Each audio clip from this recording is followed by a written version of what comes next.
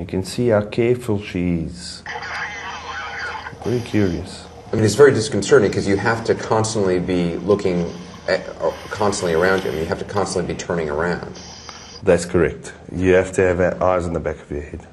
Also, here where the shark is coming right toward me, or even right over me, given the way light moves through the water, you feel like it's like right there. You can touch it, even if it's a couple of feet away. And the animal also feels a bit bigger. It's 25% bigger seeing it through your mask. Yeah, to me, this was the biggest shark in the world. This was Well, you projected confidence, and the animal listened.